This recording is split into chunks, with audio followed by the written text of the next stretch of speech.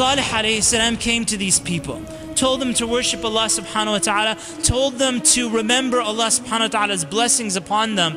And so one day what they said to Salih alayhi salam, they said, you see this mountain, we want you to carve a camel out of the mountain, a live camel. If I make dua to Allah subhanahu wa ta'ala and He blesses you with this sign, will you believe? Will you believe? And they promised and they said, yes, bring it. The condition was that the camel was not to be harmed in any way. And so again and again throughout the Quran, Allah subhanahu wa ta'ala calls this camel Naqatullah, the camel of Allah subhanahu wa ta'ala. This is the sign. They were the most ignorant of creation. When they started killing Naqatullah, they first cut off the tendons on the legs, they cut off the tendons. Once they started in the cutting and the spearing and the arrowing of the camel, this camel, Naqatullah, it cried out. It cried out. And the whole land was shaking from her cry. She was crying for her child. And the story continues.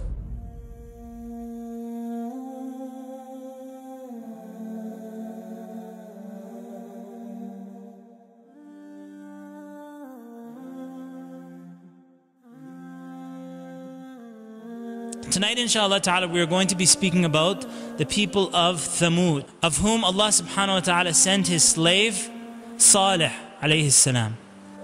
The people of Thamud, they were Arabs and they lived actually near to Tabuk. If you're familiar with like the Hijaz area, you have Medina. North from Medina is 7 hours north by car is Tabuk. And in that area is in the area where Thamud used to live. And that area till today is called and known as Mada'in Salih, meaning the dwellings of Salih. And so these people of Thamud, what they used to do is they used to carve homes out of the mountains. And we spoke about the people of Petra, Al-Batra, which is in Jordan.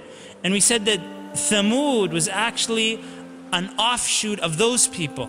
Allah subhanahu wa ta'ala says, وَتَنْحِتُونَ مِنَ الْجِبَالِ بُيُوتًا آمِنِينَ. He said, and you carve from the mountains, buyutan, homes, aminin, full of safety.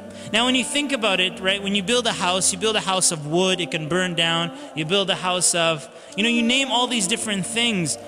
How can you destroy a mountain? How can you destroy a mountain? And so the people of Thamud, their skill was that they would build homes into the mountain, right? And it's just not just a cave, it's not a cave. It's an actual like castle that's built into the mountains. And what did the people of Thamud do wrong? Step number one, they worshipped other than Allah subhanahu wa ta'ala. And so what they did is they attributed all these gifts of Allah subhanahu wa ta'ala to their idols. Were they intelligent? In the dunya sense, they were intelligent, right? They had their fancy degrees and their PhDs in this and carving in mountains. They're obviously extremely successful in their intelligence and their skill. But when it came to Allah subhanahu wa ta'ala, they were the most ignorant of creation.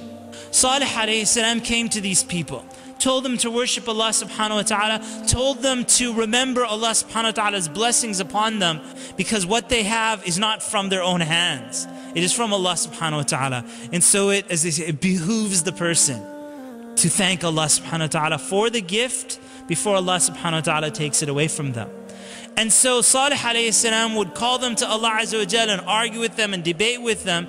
And so they became fed up. And so one day what they said to Salih alayhi salam, they said, you see this mountain, we want you to carve a camel out of the mountain. A live camel. We want you to carve a she-camel out of the mountain that is alive and is pregnant. And it's huge. They described it has to be a camel like this, a camel like this, a camel like this, a camel like this. And so Salih alayhi salam said, if I make dua to Allah subhanahu wa ta'ala and He blesses you with this sign, will you believe? Will you believe? And they promised and they said, yes, bring it. And so Salih alayhi salam, he prayed to Allah subhanahu wa ta'ala, asked Allah azza wa jal to show them the sign. And so carved from the mountain, Allah subhanahu wa ta'ala brought forth a she-camel, Naqatullah, the she-camel of Allah subhanahu wa ta'ala. When you say something like Baytullah, the house of Allah, what are we talking about? The Kaaba. When you say Kitabullah, the book of Allah, what are we talking about? The Quran. And so again and again throughout the Quran, Allah subhanahu wa ta'ala calls this camel Naqatullah, the camel of Allah subhanahu wa ta'ala. This is the sign that Salih alayhi salam was given to show to the people. And so some of the people believed in Salih. As the Quran does mention that there were people from the people of Thamud who did believe in Salih alayhi salam. But the majority of them, they disbelieved in Salih even though the camel had been brought. And so the condition was that the camel was not to be harmed in any way. That this is Naqatullah and that they should not harm the camel. And that the camel would drink one day from the water and they would drink the other day. This is such an enormous camel and such a sign from Allah subhanahu wa ta'ala. It would drink the water of the entire people of Thamud. And it had its whole day for drinking. And the day when they weren't drinking from the water, they were actually drinking from the milk of this camel. Enough milk to give to the entire tribe of Thamud. And how many people are we speaking about? This is the tribe of Thamud and this is Naqatullah. It was pregnant.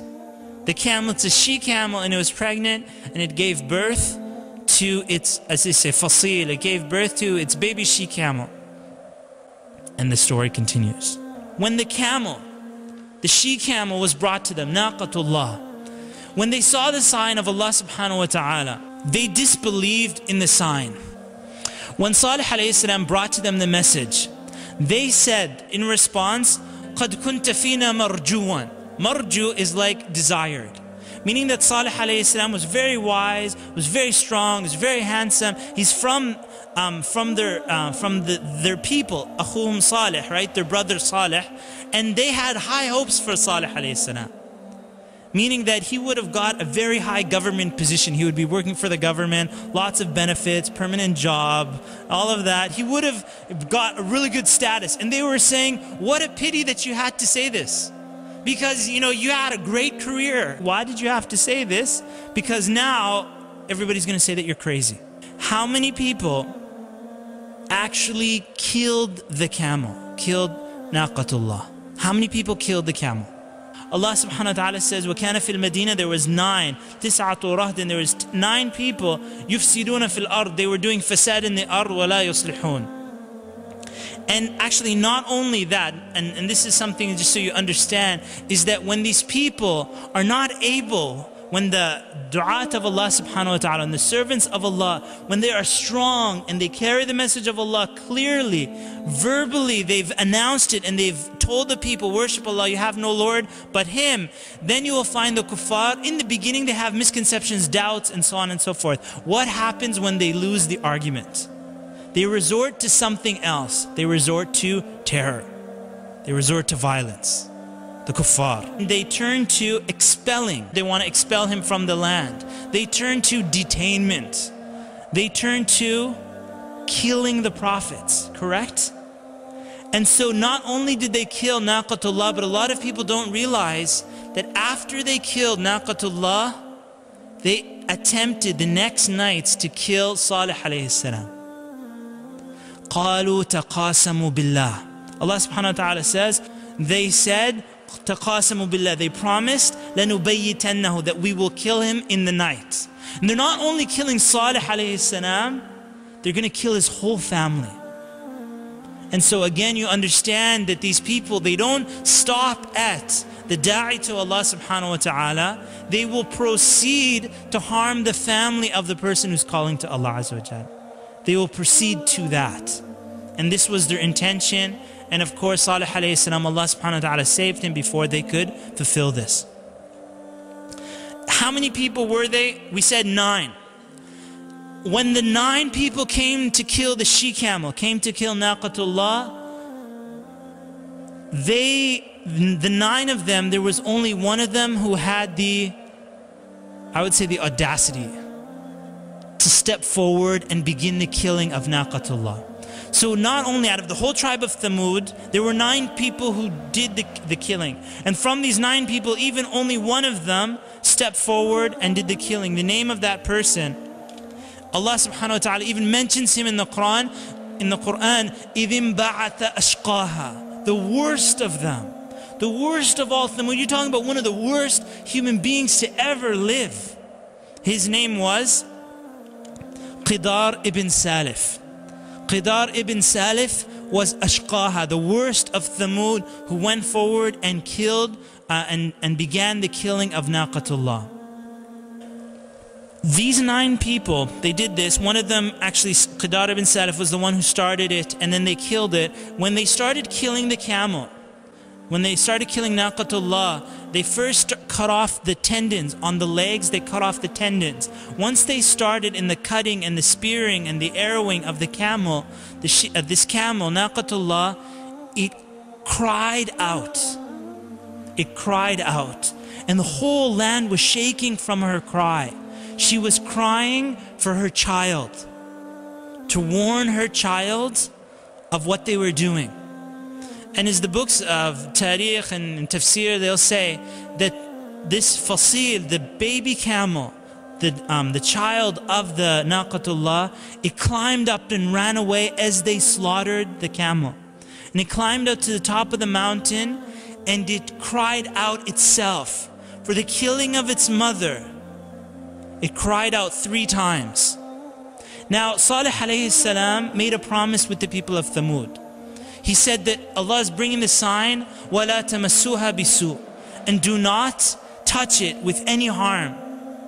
And in the verses, فَيَأْخُذَكُمْ عَذَابٌ عَظِيمٌ, that a painful, an enormous, huge punishment will come upon you. The camel, the child of the Naqatullah, it was on the top of the mountain and called out 3 times. Salih alayhi salam said to his people, تَمَتَّعُوا فِي دَارِكُمْ ثَلَاثَةَ أَيَّامٍ. He said, enjoy yourselves in your places, in your dwellings, 3 days. ذَلِكَ وَعْدٌ غَيْرُ مَكْذُوبٍ, that this is a promise that has no lie in it. And Salih alayhi salam, the people who believed in Salih, they left. They were going to kill them, as we said. When they couldn't argue anymore and they're stuck, there's nothing to say, they resort to violence and terror, and they attempted to kill Salih alayhi salam and his family. And the believers, those who believed in Salih alayhi salam, they left from the tribe of Thamud, and now they had 3 days. And so they started partying, and they were mocking and ridiculing. And so on the first day, their faces became yellow. On the second day, their faces, and actually they would dress up and they would say, oh, the first day has passed. And they're like, oh, no punishment has come. Second day, their faces became red. And they said, oh, the punishment is coming. It's day 2, ha ha ha ha. And then day 3 came and their faces turned black. And they said, it's day 3, where's the punishment of Allah? Where's the punishment? And they're laughing and they're mocking. So much so that they went to an exaggeration in their mocking, that they started wearing their kafan. They put on their shrouds, and they put the hanut. It's like, you know, what you put on a dead body, in mockery. Like, it was like a party, like Halloween or something like this. That they're dressing up like the dead. And they said it's the 3rd day. And then at that 3rd day, Allah subhanahu wa ta'ala sent down His punishment. Allah subhanahu wa ta'ala says that Thamud and Ad, they disbelieved and they claimed that it was a lie. When you say disbelieve, they're saying that the Qari'ah, the day of judgment, the horrible, when this shaking, the quake that's going to lead to the day of resurrection, they disbelieved in it. Meaning they said that it was a lie. It's not happening. And then Allah subhanahu wa ta'ala says, كَذَّبَتْ ثَمُودُ وَعَادٌ بِالْقَارِعَةِ. They were destroyed, annihilated, بالطاغية. This is actually interesting. طاغية and قارعة. And now because Thamud disbelieved in the Qari'ah, they said it was a lie, it's not happening, Allah subhanahu wa ta'ala destroyed them with الطاغية. And the translation is actually interesting. It says storm and lightning and so on and so forth. But that's not necessarily what الطاغية says. Some of the scholars actually in fact have mentioned And this is something that you realize later, because at that time you couldn't understand what it is. The power of sound waves. The power of sound waves. And its ability to destroy. And Allah subhanahu wa ta'ala mentions that when the Taghiyah happened, they were destroyed. And you talk a destruction that happens like instantaneously. Allah subhanahu wa ta'ala destroyed them. When they started killing the camel, Naqatullah, what do you think the other people of Thamud started doing? Did they say, no, don't kill the camel? They didn't do that. What did they do instead? They started cheering. They became cheerleaders for the killing of the camel. Not all of them actually physically killed the camel. 9 of them gathered together out of the whole tribe of Thamud, and only 1 of them started the killing of the camel, yet Allah subhanahu wa ta'ala destroyed all of Thamud. Why? Someone could say, I didn't kill the camel. It wasn't my fault. What was the sin of all of Thamud? They all disbelieved in Allah subhanahu wa ta'ala. And what their punishment is coming from is that when the kufr happened, the disobedience to Allah Azza wa Jal, this breaking of the covenant with Allah Azza wa Jal, they were not against it. You can say that they were either silent observers or in their heart, there's nothing wrong with it in their hearts. That if they see the haram happening, it's no big deal. And this is something extremely dangerous. Allah subhanahu wa ta'ala says, and as for Thamud, فَهَدَيْنَاهُمْ, so we guided them. Was Thamud guided? And the answer is yes, because Salih was sent to them and told them the message. وَأَمَّا ثَمُودُ فَهَدَيْنَاهُمْ فَاسْتَحَبُّ الْعَمَى عَلَى الْهُدَى. And so they loved and preferred blindness over guidance. They closed their eyes, they closed their heart, they closed their ears, everything is shut down, all the faculties that Allah subhanahu wa ta'ala gave to them, they close it. Alright, what would have saved Thamud? What would have saved Thamud as a lesson for all of us? What would save us? We said, اعبدوا الله ما لكم من إله غيره. Worship Allah Azza wa Jal. So the commandments of Allah subhanahu wa ta'ala, as the pillars of Islam, the commandments of Allah, staying away from the forbiddens, will protect you and save you. Secondly is istighfar, is asking Allah subhanahu wa ta'ala for forgiveness. As Salih alayhi salam said to his people, لِمَ تَسْتَعْجِلُونَ بالسيئة قبل الحسنة لولا تستغفرون الله لعلكم ترحمون. He said, if only you asked Allah forgiveness so that you would receive the mercy of Allah subhanahu wa ta'ala. And so if a person does that, if they seek the forgiveness of Allah Azza wa Jal, they're worshipping Allah, and when they disobey Allah, they ask for forgiveness, Allah subhanahu wa ta'ala would show them His mercy. And the last but not least is thanking Allah subhanahu wa ta'ala for His blessings. This is your savior and protection. Assalamu alaikum wa rahmatullahi wa barakatuh.